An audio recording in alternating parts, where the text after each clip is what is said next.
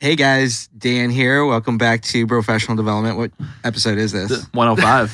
105? Yeah. Okay, I've missed the last, 8, 9? No, you were here for episode 100. 100, so I missed the last 5, 4, Yeah, that's whatever. That's My not math horrible. skills aren't all the way there. But Matt's out today, so we got everybody, including That's myself. 2 weeks in a row for Matt Cresco, by the way. I can't say anything because I've missed a fuck ton of episodes, but I'm back. One thing I want to mention before we get going, guys, is we appreciate you guys listening, but we definitely we're picking up steam. Like our videos on Instagram are getting more likes, more views, all this stuff, but we really want to continue to grow so we can get on some better guests. So if you could, please like, subscribe, whatever the fuck you got to do. I don't know, Brad, you want to add anything to that? But No, I mean, literally, if you're taking the time to listen, we have a lot of people that say, oh, I turned my friend onto this. They really enjoy it. Keep doing that. Share it with as many people as you can. Repost it on your Instagram stories. I mean, we're getting, like Dan said, we're getting great support across the board from all the platforms, but we have some pretty high goals that we're wanting to get to, and we're only going to get there with your guys' help. yeah, and I mean, we all have people come up to us or say something like, oh, I found your podcast, or I listened to your podcast. I love it. Like, it's great. Like, we truly believe that we have a great product, but we want to see that in asking you guys to help us out a little bit with, if you are going to share it or you do listen, but maybe you don't follow us on Instagram, or you follow us on Instagram, you don't subscribe on Apple, iTunes, or whatever it is. Or if you're like Sal and you never Yeah. you never leave reviews or anything like that, even though you're on the podcast. Oh my God. A non-dues paying member of the podcast. Yeah. So, I mean, we want this, we love doing this. We want to bring as much value to as many people as we possibly can. So just want to throw that out there because we actually ask Matt to do this pretty much every week, and he never brings it up. He always waits to the end when nobody's listening. Yeah. So at least give us like 20 minutes of your time and then cut out at the final 10. We'll make sure that in the intro we'll say, just listen to Dan rant about subscribing to all of our content, and then I swear it'll get better. I'll be on more if we can get more subscribers. Okay, sounds good. We'll have you That's bat the lead off incentive. then. You'll be our lead off batter. Yeah. All right. So current events. Well, I think what we're all wondering is if Sal got laid in Vegas. Oh, yeah. Yeah, that's okay. a great question. I did not. God I damn. don't know. Any war stories? We got shit faced. It was a good time. Yeah. What club did you go to? Omnia Friday night. Steve Aoki? No, it was Alessa. Nice. Was that the $150 cover, or is that something different? Well, so apparently since we had a table, we didn't have to pay cover. So Oh. I was shocked about that too. But I think Matt's even mentioned that it's like a little more intimidating, a little bit harder to like land a girl in Vegas because you can't tell if it's a hooker or not, bro. dude, they're all Or a dude. No. I mean, they're all like There was one chick that was hitting they're all on me, and then dressed she was up like and $1 it's grand. I'm like, I'm good. Shut up. Oh, really? Are you serious? No way. So Sal, wait, you were like, how did it go? You were thinking you were macking hard and things were going bought her well. a drink, and she's like texting me. I was like, okay. She was like, texting you? Yeah. And I was You like, got her I was like, come on. So he did have a story. Yeah. I did have one. But I was like, come up. And she was like, 1,000. I'm like, I'm good. Did you try negotiating at all, or was it just I like was like 250.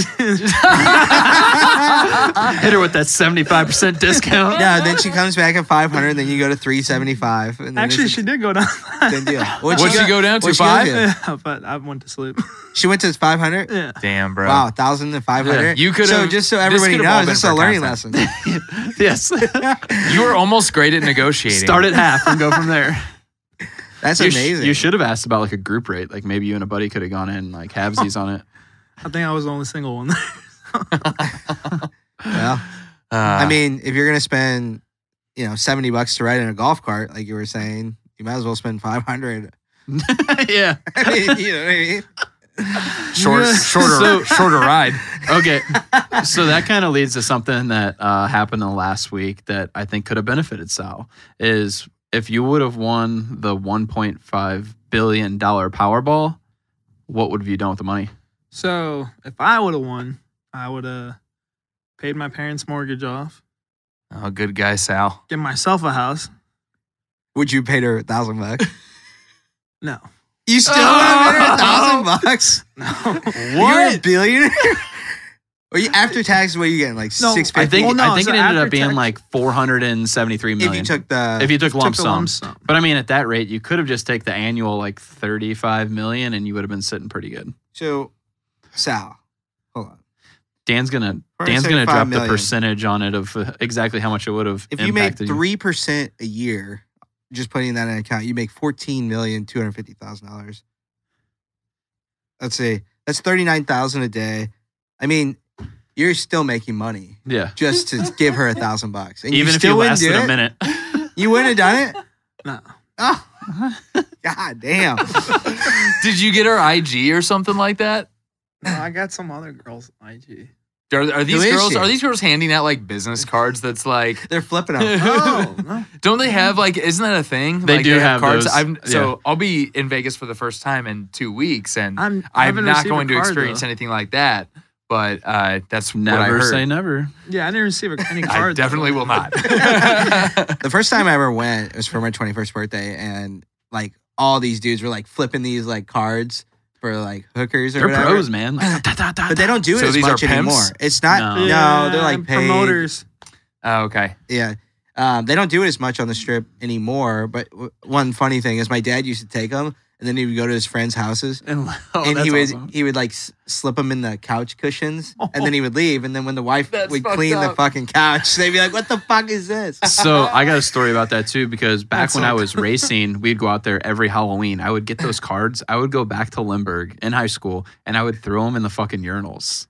Like every time after I raced out there, I'd throw them in the fucking urinals. So people are probably like, "What the fuck is this thing in here?" You know? Limburg High School? Yeah. And you probably had some creepy kid that like yanked it out and was like, "Okay, 1-800." Yeah. That's awesome. That's awesome. Well, Sal, pretty disappointed that you don't have any great stories. I mean, Did you Yeah. lose money? Like, did you gamble?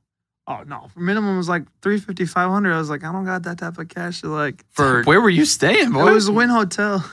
So Jeez. like the tables I kept on seeing was just like $350. That's the minimum? He needed to go to, like, I was Circus just Circus I or don't- something. I don't Yeah, have dude. that. You I gotta like hit the I like the Flamingo. $5 blackjack tables.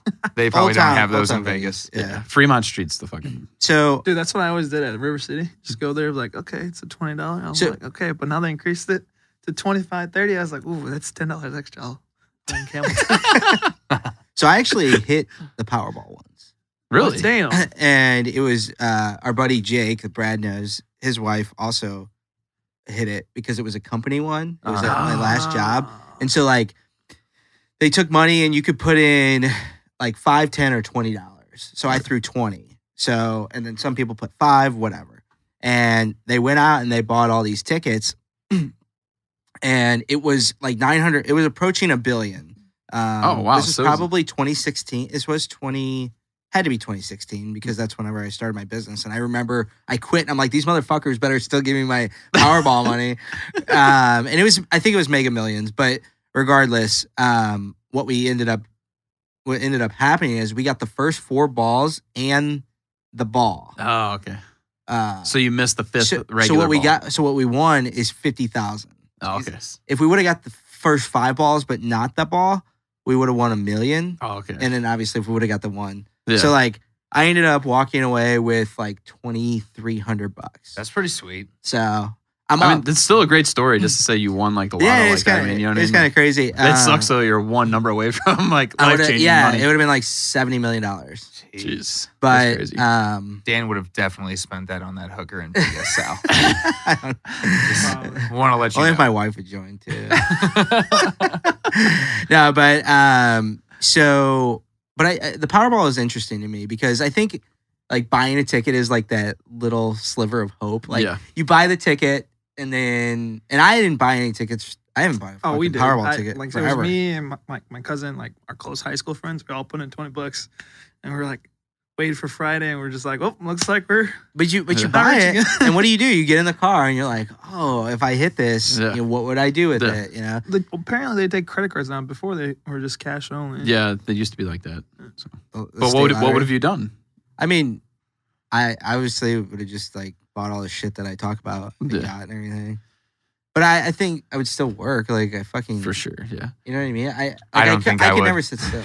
I've actually thought about this a lot. I couldn't not do anything of. You would get bored. So the first thing I would do is I would tell all my friends, anybody who I thought was like in my circle, I would tell them to quit their jobs and they're going to work for me. Because what fun can you have if you have all these toys, but nobody can go with you? Right. So you got to have an entourage to follow you around. Right. And then I would allocate like say 10 or 15 million, probably. I'd ask for a sign-on bonus though, because like, if you kick me out of the circle, then I gotta go back to their job.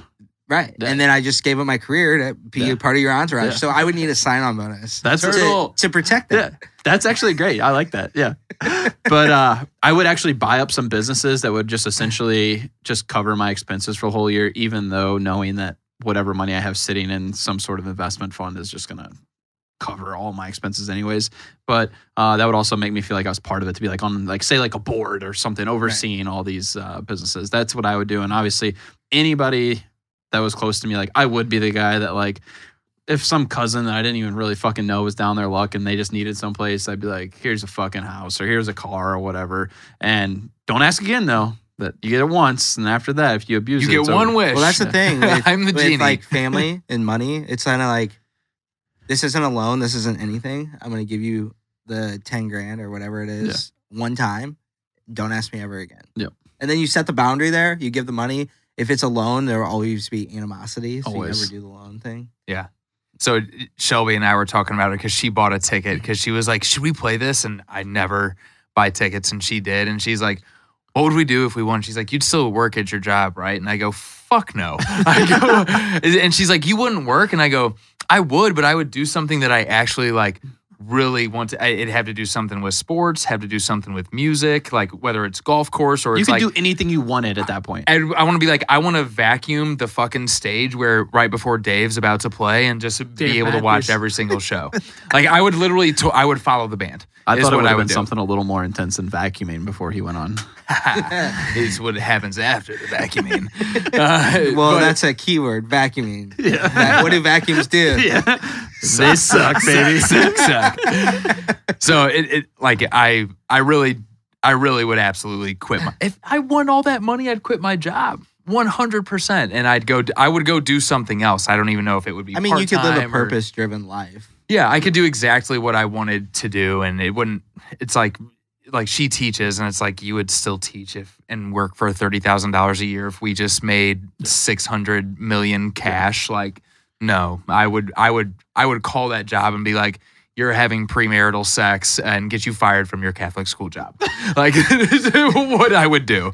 She is gross, right? I don't know with who, but they say maybe like there's like documentaries and shit about the people that win and then they lose all of it. I don't have any of that information. So we talked about that last week actually, whenever it was just Sal and I, and they said whether it's $1 million or $500,000, that 70% of lottery winners actually lose all of that money within 5 years. Well, here's the thing, right? Like if you win $1 million, like I think that's not going to last you forever. Well, here's the thing: if you're making $50,000 a year, right, or you make $15 an hour or $13 an hour, and let's say you're like 45 years old, 50 years old, and you've always kind of like made that lower end wage. You're always like, man, if I only had $1 million, man, if I only had $1 million. Now you get $1 million, so you think, well, I'm set. And then but the thing with money is the more you have, the more you spend, because you get accustomed to like certain things in life. Yeah.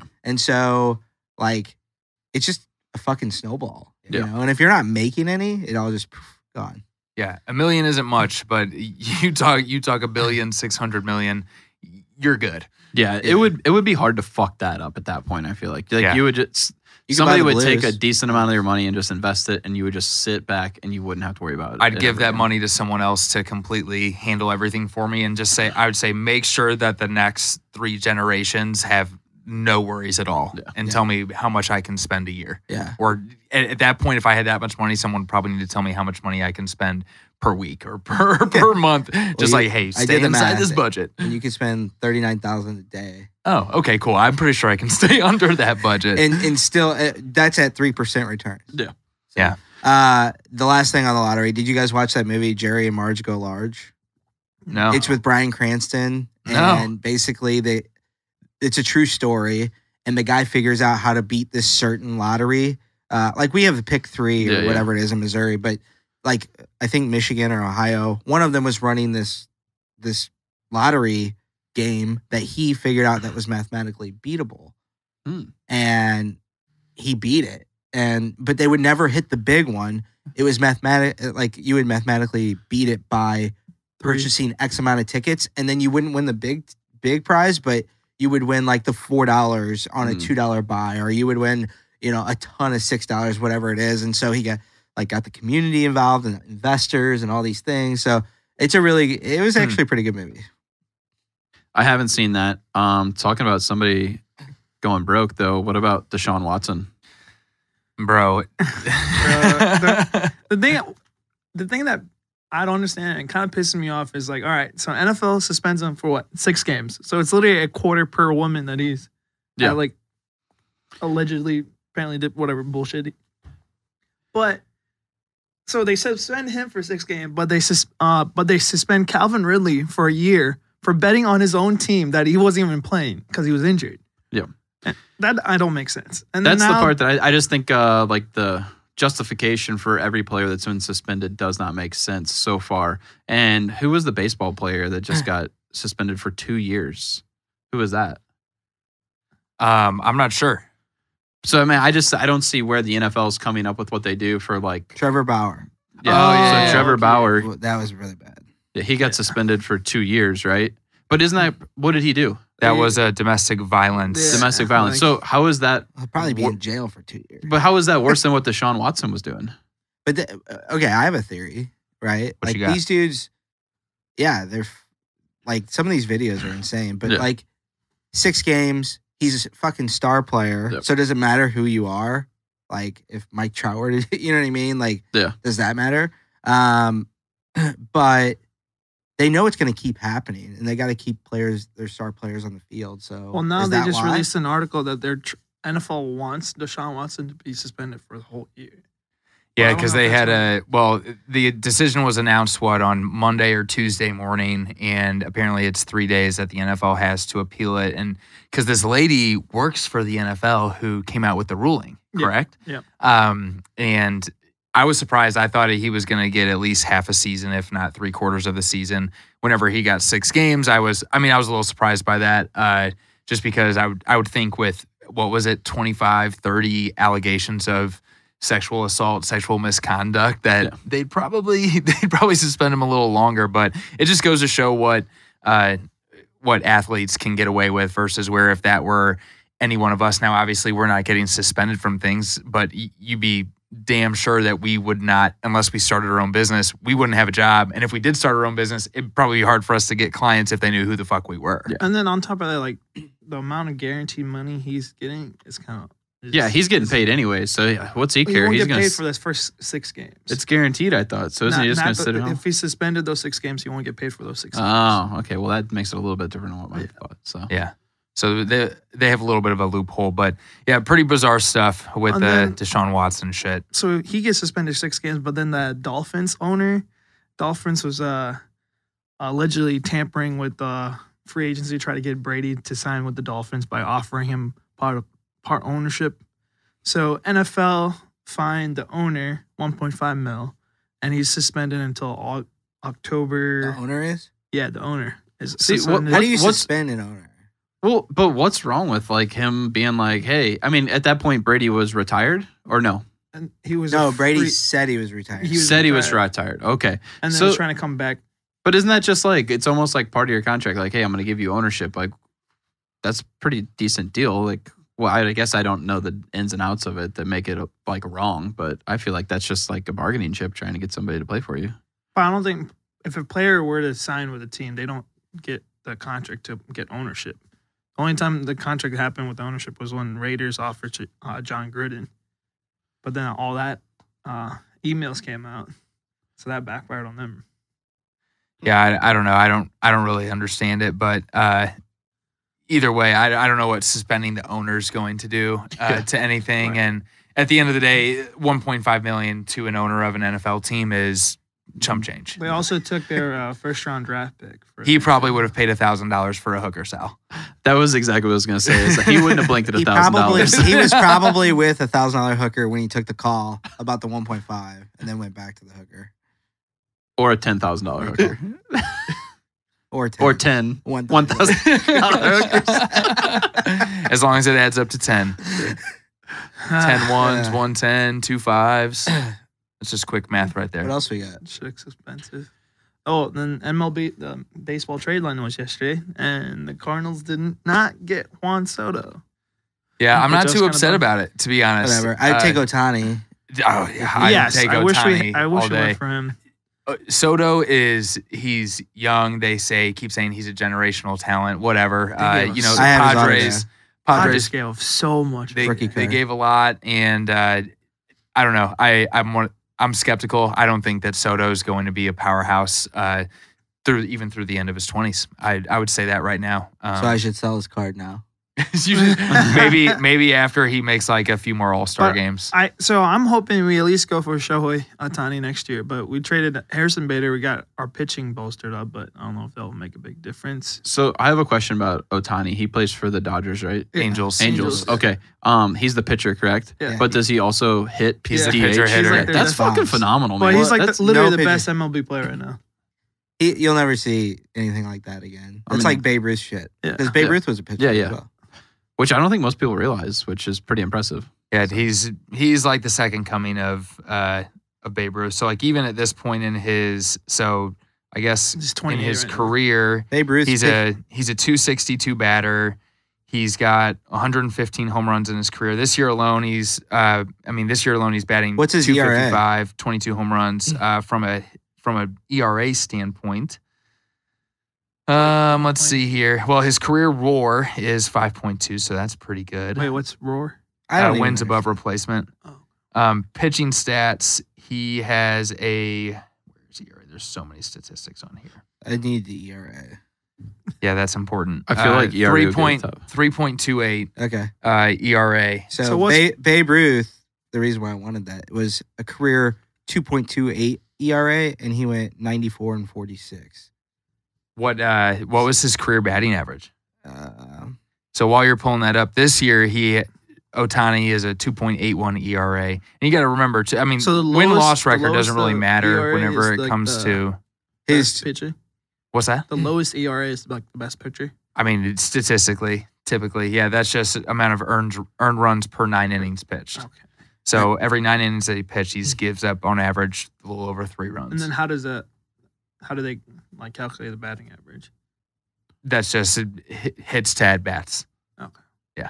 342 career. That's pretty good. Yeah. So it's interesting because there's just no other two-way player in baseball as far as What's Otani's? Otani's batting average. I think he said 226. No, his was a little higher. His was 274? I can't remember what I said now. Either way, that's Either way, impressive. it's for a pitcher. Pretty good. He's like he's paying stud. one player. 262. Yeah, exactly. 262, batting 255 this year. He's got pop. He can hit. He can throw. There's not anyone else like it. But yeah, not too upset about not getting Juan Soto. What you think with the pitching and Harrison Bader? I don't care. Okay. I don't even really watch baseball. I like Harrison Bader. Ultimately, I think we just got to put the right players around guys like Arenado and Goldschmidt to keep them around. I think they're here to stay. I think Mo, even though people want to criticize him all the time, it's like you got to remember he got Arenado. He's brought in Goldschmidt. Granted, you have Wainwright and Yachty on their way out, right? I think they'll make some big moves in the offseason. I hope Otani. so. We'll replace Otani. both of them. He can Yeah. pitch and catch. He's that fucking fast. Anything else? No, I think I'm good on my end. Yeah, I think it was It was a good. good one. Yeah. So, all right, cool. Cool. Thanks for listening, Thanks so much, guys. Those Later.